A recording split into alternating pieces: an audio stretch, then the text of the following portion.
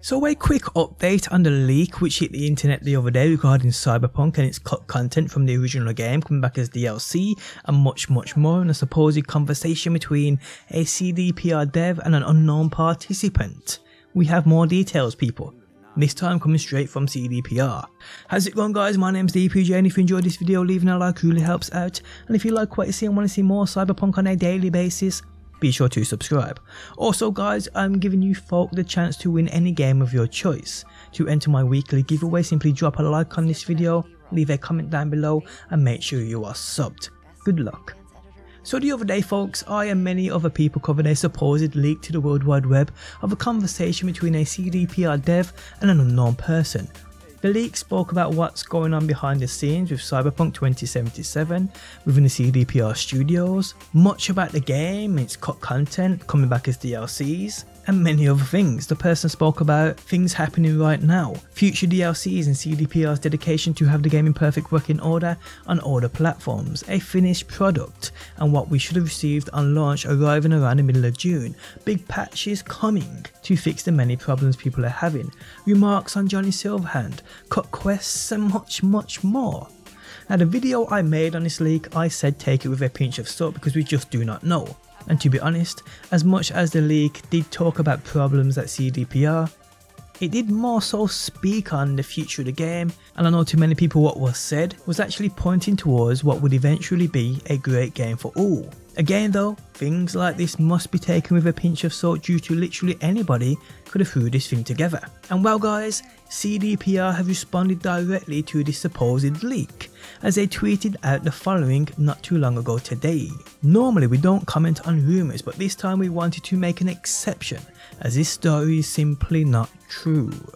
And well, although they are saying here that this statement is false, I actually don't know how to take this, because the statement or the leak in which they are saying is false actually confirms a lot of true things about the game, with things like cut content, and this leaker also stated that the game will more or less only get better as time goes on. So for them to say normally we don't comment on rumours, but this time we wanted to make an exception as this story is simply not true.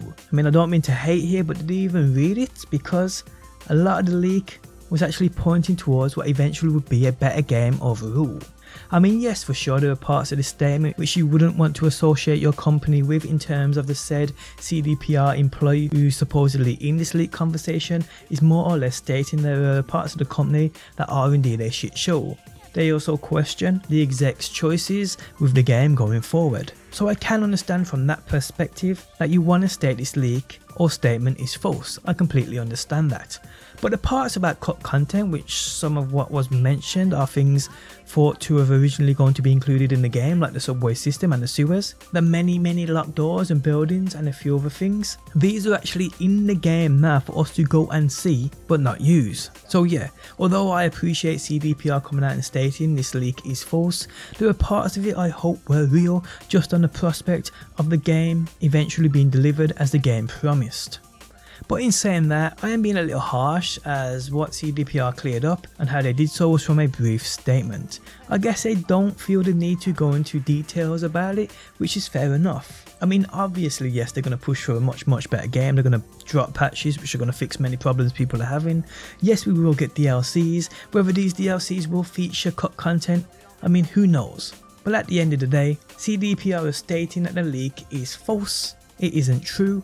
I honestly don't think that means every aspect of the leak is false, it just means that this wasn't from a CDPR dev.